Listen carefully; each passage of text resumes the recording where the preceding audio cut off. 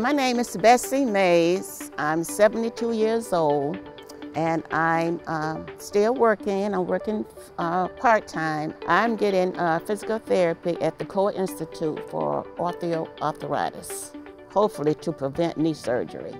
That's what the main thing I'm being treated for. And that's the main thing I want to be treated for at this time. When I go in twice a week, everyone is, they are very happy. They're glad to see me, and I'd be glad to see them also. I never, pictured walking on my toes before as an exercise, walking on my toes and my heels, which is still strengthening my muscles and my ankles and my knees. Sometimes I do get up in the morning, I do some sit-ups, maybe about 10 to 15 push-ups. I go down to the riverfront and I walk. I feel good. Exercise always makes me feel good.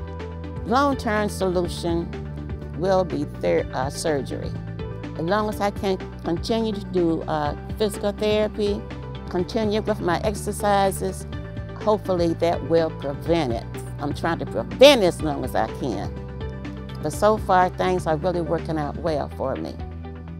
What I love about the Core Institute is that whenever I need an appointment, I always call and I get my appointment. You all are doing a fantastic job, and I love you all to pieces.